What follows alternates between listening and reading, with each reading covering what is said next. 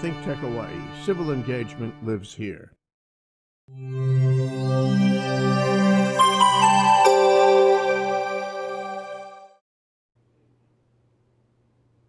Once again, ladies and gentlemen, this is Prince Dyke. This is the Prince of Investment right here live on ThinkTech Hawaii. Don't forget to hit that like, subscribe, comment, share button, and drop comments if you got questions below. But as always, I don't have a lot of time, and I definitely know you guys and girls don't have a lot of time, so we're going to jump straight into it. So as you can see in the title and in the description box, this episode is going to be about why you shouldn't invest into startups. Now, I know when you read this, I know most people read this, they're going to say, what are you talking about? Why shouldn't I invest in startups? I've heard great things about plenty of companies around the world, all of the great things like that. But in this episode, what we're going to talk about, one, what are startups? Two, why you shouldn't invest into them. Three, the alternatives. And four, we're going to give you some alternatives to what you can do and also hit you with some statistical data and numbers. So first, let's start off with what actually is a startup. So most of you out there already know. We've seen things like Shark Tank. You probably watched so many documentaries of something ventured and so many autobiographies of different companies. How did Google get started? How did Amazon get started? How did Netflix get started? How did Walmart get started?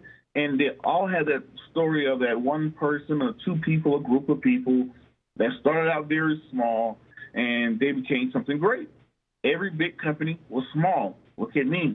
I'm 6'1", 280-some pounds. And at one time, I probably was this big, a loaf of bread, and I grew, right? Why do I say that? Because sometimes when we watch popular shows like ABC hit show, The Shark Tank, and also when we watch television and documentaries, Something Ventured, like a documentary called Something Ventured on Netflix, it gives us the belief, like myself, I did the same thing, where it gives you the belief that, man, I need to get a startup. Look at Google, look at Amazon, look at all these companies. They just started with an idea. Microsoft, Apple, they started with an idea, and people invested into them at an early stage. Now, with the new crowdfunding laws that have passed, you've seen a lot of people come out with ways that you can invest in the startups, right? But here I am. And it may sound contradictory because I created an app for the ones who really followed me back in 2014 called IABOA, which is the Investors and Business Owners Hub. And I created that concept around pretty much putting Shark Tank on a app, right? Let's say if someone who wanted to start a coffee shop in North Dakota or who has started a coffee shop in North Dakota and they wanted to get an investor in Hawaii. How do they find each other? How do they meet each other? You want an investor? Do you go to investor.com? How do you find people? So that was my concept behind creating it. But that was over 4 years ago. And throughout that time, I've had a lot of experiences with small cap, medium cap, and large companies. And I've been able to meet a lot of people and to meet a lot of companies that were small, medium, and large. And I've also been able to meet investors from beginning to immediate to expert. And over that time, and also going and educating myself more and more, I'm always a student, and I learned something. And I want to pass that on to you guys. So first step, most of you guys don't even qualify, to be to invest into a startup. What do you mean, Prince? For prime example, most people that are tuning into the show are probably roughly around the age of 20s to late 30s, middle 20s, 25 to about 40, and some older. Thank you for the older listeners and the younger ones, right? But most of us are not even, most of us are in that age range, and most of us have a net worth that's somewhere probably between zero or negative, upwards between maybe $100,000, $200,000, right? Of course, if you're listening to this like, Prince, I got $250,000, $1 million. I'm just speaking for the majority, right? So the thing is, when you look at companies, when you're looking to invest into small startup companies, that's very, very, very uber high risk of you to do. Because first you got to look at the statistical data and see how many companies fail, how many startups fail, especially how many companies even survive past 5 years. Most companies can't make it to 5 years. So with that being said,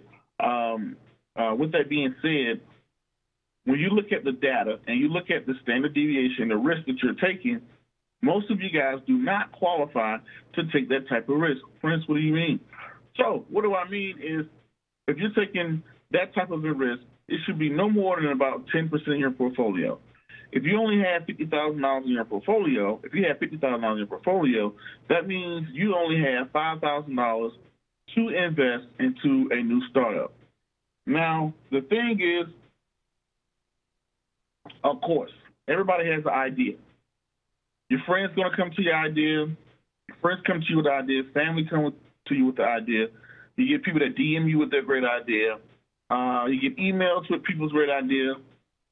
And just like that, it is an idea. It has not been executed. Most of them don't have it written down, and it has not been executed, and it has no traction. What do I mean by executed and traction? I can type up a beautiful business plan, right? But execution and traction calls for, let's say if someone wanted to start a barbershop. If you want to start a barbershop, you're probably going to need certain licenses to start the barbershop. And have that person do they even know what they need to require? Does that person even know, hey, this is what I need with this barbershop, this is what I need with this barbershop, this is what I need with that barbershop, right? So the thing is, some people, do you have the education? Do you have the requirements? Do you have the manpower? Do you have the know-how? Do you have the building permit? Do you have, it's a slew of things that could potentially go on with an investment that can go wrong once you put things into the execution phase. So yes, it looks great on paper, but the execution, when a person goes to execute, you're always going to have lumps in the road. You're always going to have bumps in the road. You're always going to have hiccups you got to overcome, whether it's funding, whether it's licensing, whether it's permits, whether the building that was supposed to be sold or leased to you is it still going to be available, all sort of things. But most startup people don't have the resources, the know-how, or the knowledge to get through those very earlier things when it's time to execute. Now we just spoke about execution. Now we're going to move on into the next phase, the portion of your portfolio. When you see shows like Shark Tank, or you hear about venture capitalists, and they're talking about how they invested into so many different companies, it's because they know, for prime example, they know so many companies are going to fail. They know off that. They don't invest in one company. They invest into 10 to 20 startups. Out of that 10 startups, for example, out of the 10 startups, they are expecting 7 of them to fail. They're expecting 1 of them to break even. They're expecting, in the last 2, or maybe 1 or 2, one to pay for the mistakes of the other ones, and the other one will become a big thing. So out of that 10, they're expecting 70 to 80% just to not work, for whatever reason. Hey, 78% of these things are not going to work. One of them is going to work, they may break even, and then another one is going to, another one is probably going to take off and pay for all the money I lost in the first 7, and you may have one that can take off and be the next big thing, right? So with that being said, most companies spread their investment out over 20, 20 different companies. So when you watch this TV show like Shark Tank, that's why the show is still on the air. That's why people are still investing. They always highlight the great companies, the ones that they invested in, became great, or the ones that they passed on and became great. But what about those failures? What about the companies that just didn't work? You usually don't highlight those, right? So when you see people making an investment and a company does well, it gives the illusion that, hey, I can do that too. So the thing about it is, it's just like the lottery ticket, right? They never highlight the losers of the lottery. Because if they highlight the losers of the lottery, it would discourage people from playing the lottery. People would then recognize, like, whoa, 99% of the people lose. Once in a million, a person may win. So, but if I constantly highlight the winners, like a lot of investors like to do, if I constantly highlight the winners and forget all of my losses, if I constantly highlight the winners, guess what happens? I start to think that, hey, a person who who's not looking who's not looking objectively, they start to believe that it's reality, because every time they see there's always someone who's winning the lottery. So they start to believe, man, you know what? Maybe I can win the lottery as well. So that's one of the things that you think of. Two, the smaller the company, the higher the risk. Most people don't have enough money. If you're like, hey, well, my friend, I see them do some great things and they got some great momentum, so I want to jump on board because I think I'm going to miss out, right? When someone is in the startup phase, why would I take that high, uber high risk when someone just has an idea on paper? If I'm going to get into a startup, I'm going to get into something that's already established and it's just looking to get to the next level, right? There are startups out there like that, and they're not really startups. They're more making an investment into a company, I would say. Let's say, for a prime example, I opened up a barbershop, and I'm doing pretty well. I opened up a funeral home, a barbershop, or let's say a restaurant. And the restaurant is doing great, business is doing great, but I'm looking to open up another location, or I'm looking to expand my current location. That is less riskier. That would be something that I would have my eyes on more, and that you, if you're out there looking to it, something that you may have your eyes on more too. Now, they're a little bit more difficult to find because usually they're a little bit more high quality. They require more into it. I always like to see how much sweat has the person put into it, how much sweat equity they have. Can they just up and quit this thing tomorrow and not look crazy? Can they? Because I like to see someone who is, hey, I have placed too much time, too much money, too much effort into this for it not to be able to work. So with that being said, it's not as new as a startup versus someone who just has an idea on paper, but someone who can show you, hey, I have a company, I have established, I have opened the doors, I have customers, I have sales, but my sales are not strong enough to keep me up, so I need a little bit of money so I can change my business plan. But they have execution of their plan, and they have traction within their plan because they have developed sales, right? But the thing about it is most people who are tuning into this do not qualify or shouldn't even be looking into something like this because they don't even qualify to even think about something like this, right? Because you're someone who maybe have a job, you maybe have a 401k, you should be looking at the ground roots of investing first. Once you become most investors, when they become successful, or they join a team, or they make an investment group, that now you have experienced investors that are behind the table that says, my friend has a clothing line, or my friend has a whatever, and I'm looking to make this investment. Now, I can do that because I can take something off of the ground floor. Most people don't have the money or don't qualify or not ready to that point yet. So let's think about it. Let's say you took $25,000 and you spread it over 10 companies. 25,000 times 10 is $250,000. For $250,000 to be 5% or maybe 10% of a portfolio, you're looking at upwards of like $4 or $5 million, right? You need a $4 or $5 million portfolio to be able to find 10 companies that you can give $25,000 if you decide to do that, and for it to be just the 5 to 10% of your portfolio, or 5% of your portfolio, right? So with that being said, if that's the case, when you're looking at different ways to invest, you're looking at ways to put money, and you're looking at ways for things to go, that's something you need to be considerate of. Do I even have enough money? Am I even at that point, a level, to even start looking into those type of investments? And go on, Wilson, which I finish, okay? So, okay. And the thing about it is, when you're looking at those type of investments, you have to ask yourself, what am I doing? Am I ready for that point? Then the smaller the company, the higher the risk. When a company is that small, you know, the smaller the company is, the higher the risk, because the bigger the company becomes, it's just in the same thing on the stock market. When you have small cap, medium cap, and large cap.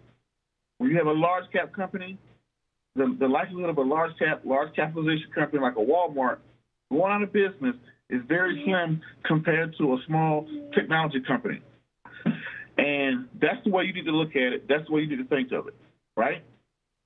So when you're looking at making those investments, a lot of you guys not even to that point yet when it's time to even look at that thing. So and the reason why I brought up this topic is a lot of people always email, ask, comment, and say, "Hey, Prince, I'm looking to make this investment into this new technology company. I'm looking to make this investment to my friend's investment, things like that." And these are people who just started investing maybe a day or two ago. Now, can you strike gold? Of course, right? Can a person become lucky and strike gold? Of course, right? But many times they can't. So it's too risky, especially for the lower level, beginning or intermediate investor to start looking into investing in the companies. Because what's going to happen is everybody is Superman. Every company or every idea is great until the money is transferred. Once the money is transferred, that's when all the mistakes start to happen. That's when oops, I didn't know this, and things like that. Do you know how to draft up those contracts? What if a person doesn't pay you? What can you do? What if a person doesn't contact you? What if you can't find the person as you transfer your money? So those are very uber high risks that are probably made for the expert, at the minimum, an intermediate investor who is well financially established and looking to different ways to expand their money. Okay, so that's going to be my episode. I'm going to wrap this up, but before I wrap it up, I want to go over these things. We talked about what is a startup, the risk associated with brand new startups, the different levels of startups, why you shouldn't be considering them at this point, at this time, if you're a brand new investor. Also, you need to be educating yourself and becoming more experienced and versed first. This should be one of the last things you should be looking at. And this is why you shouldn't be looking at them in the first place. They're extremely high risk. Don't be fooled by what you see on television and radio and things like that. They don't tell you about all the venture capitalist companies and investors. Don't tell you about all the companies that they lost. I won't say they don't, but they'll tell you like, hey, yeah, we had some failures along the way. But you're playing an extremely high risk, and if you're a personal finance person to where you're like, hey, I just want to invest a little bit for my son, my wife, just to make a better life, this is probably one of the last things you need to be looking into, right? Now, granted, I'm not telling you what to do. I'm just telling you, laying out some ideas and laying out, what makes sense and risk. All right? Well, guys, until the next video, podcast, cartoon, or whatever else you see me do crazy around the globe, my name is Prince Dykes. This is the Prince of Investing. Catch you guys the next week on ThinkTech Hawaii. Thank you.